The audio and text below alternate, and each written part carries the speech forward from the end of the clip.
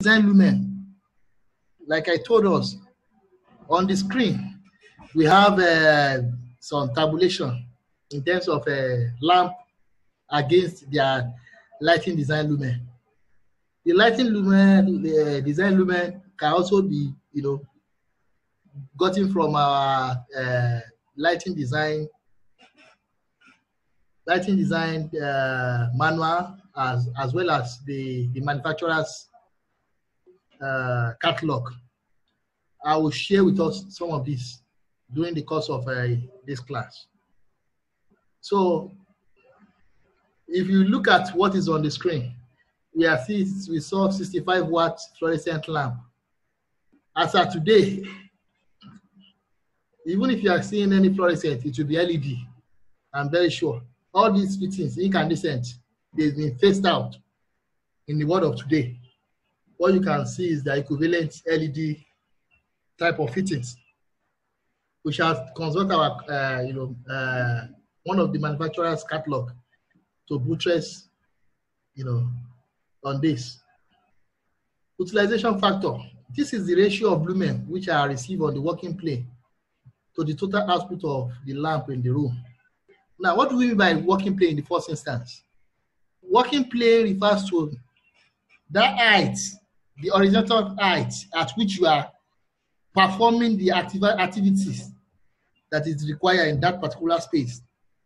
For instance, for a student, his working plane will be on his table, at the table level. In the kitchen, it will be on the working plane where you are the activity of chopping, table, cutting some fish and meat or whatever, what have you, is being done. That is where their working plane is defined at. I'll look at in the hospital theater where a surgeon is, carrying on a surgery process. His working plane will be at the level of the body of that particular patient that they are operating on. So I believe with this little sample, we will understand what we mean by working plane now. Now, our utilization factor, we can also derive this from a particular table that we can also relate it with from the Chartered Institute of Building Services Engineers design manual. How to get this, I'll take us through that in the course of this class. And at the same time, we talked, remember what I told you about reflectance and, of a particular surface. That's why we are talking about the ceiling, the finished floor level, the wall, in terms of finishing material and color. All these also affect our choice of lighting design. So we shall be looking at all this in the course of the class. We also have the maintenance factor. The maintenance factor is just the depreciation that comes upon any fitting that has to do with weather condition. Take for instance, in any environment where there is flow of air, there are some little dust that goes around in the air. If I lock up a particular room for some few days, if I open it up, I'm sure we will see some cobwebs around the fitting, some dust and dirt must have settled on the surface of the fittings. All these conditions affect the fittings in terms of the level of illumination that will be coming out of the fitting. So we also consider this while we are doing our light fitting design. Now, for every normal condition, our maintenance factor used to be within the range of 0.8. For a very good air-conditioned room that is well ventilated, we can have it at 0.9. But for areas that are prone to high level of dirt and dust, it can drop as low as 0.5, 0.6. So that is that. Now, I need us to properly go into our designing class properly now. So, in doing that, I want to take us back to the formula again, once again. Let everybody have a good view of what the formula looks like. N, which is number of lamp or fittings required to illuminate a particular space, equals to E multiplied by A divided by lighting design lumen multiplied by utilization factor multiplied by maintenance factor. So I need us to understand all those abbreviations and terminologies so that when we are doing our design, we don't have to, start searching for those, details anymore. So in that case,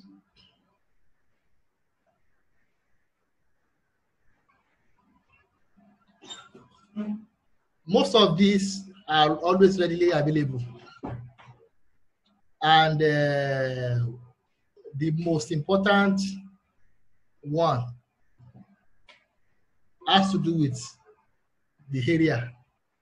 If you don't know the area, that's the length and breadth of the particular space relating with the height, then other factors cannot come into place. So let's take note of that. And mind you, don't forget, I've always told us, to every design or any design at all, the basic thing is for you to understand the procedures, also understand the principles. Once you are okay with the procedures and principles, then you are good to go. Let them give you any question at all. You can always adopt it. And that has to do with our design formula that we are seeing on the screen. Now we have the formula. Let it sink in our system. Let it sink in our brain. And we are good to go. So I quickly want us to look at how do we get our utilization factor. Utilization factor is a derivation from what we refer to as room index. And our room index, how do we calculate it? I'm going to show us that. This is the formula for room index. The room index is actually going to show us the functionality. How does light behave in a particular space in terms of the dimension, which we are still talking about the length and breadth. Don't forget, I made mention about area of any space at all that we are designing for. It is very, very important. Now, room index, which is referred to as K, is equal to length times breadth all over length plus width or breadth, as the case may be, multiplied by height of the fitting above the working plane. I think that is clear enough. So I will take us through an example, then we'll do a practical calculation in this regard. Let us look at the screen. Can we go through this particular lighting design example that we have on board?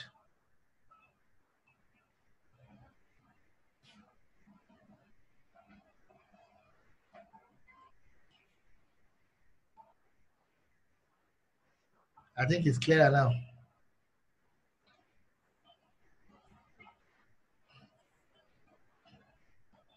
It says that a general office of dimension 16 meters by 10 meters or 4 meter height, floor to floor ceiling, has a white ceiling and light colored walls with reflection factors of 70% and 50% respectively.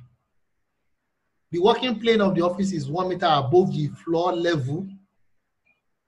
It is proposed to use 4 by 18 watts louvered recessed fitting which is popularly called modular fitting in the world of today.